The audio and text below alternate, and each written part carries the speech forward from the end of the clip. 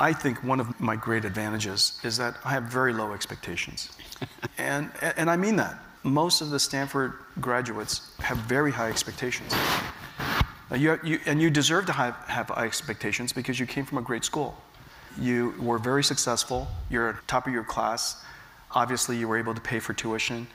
And then you're graduating from one of the finest institutions on the planet. You're surrounded by other kids that are just incredible. You naturally have very high expectations. People with very high expectations have very low resilience. And unfortunately, resilience matters in success. I don't know how to teach it to you except for I hope suffering happens to you.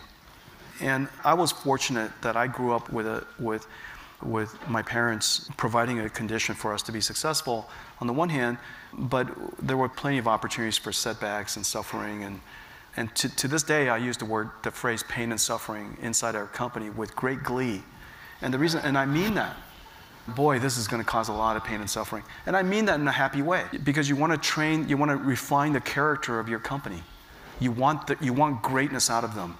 And greatness is not intelligence. Greatness comes from character, and character is informed out of smart people. It's formed out of people who suffered. And so so if I could wish upon you, I don't know how to do it.